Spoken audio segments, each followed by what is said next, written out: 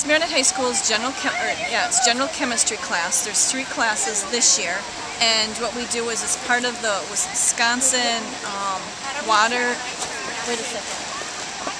Action Volunteer Group, and twice a year we come down here and we monitor the Menominee River for biological components, the chemical components, and then we do cleanup along the shores. So what we are going to be using the money for is higher tech chemistry equipment.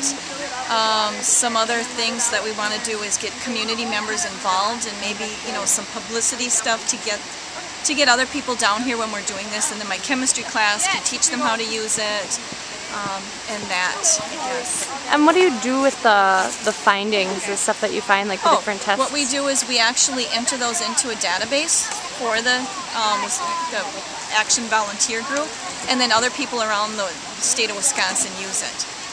See, like the DNR might, look up stuff, and otherwise, because when I checked, nobody was monitoring the Menominee River, the lower part, and so I called the DNR guy, and he said, "Oh, that'd be good, if somebody." Yeah. So for the last 4 years, we come twice a year and we monitor it, but we just need more. I mean, it's better to have higher quality testing equipment. They like your results better. So.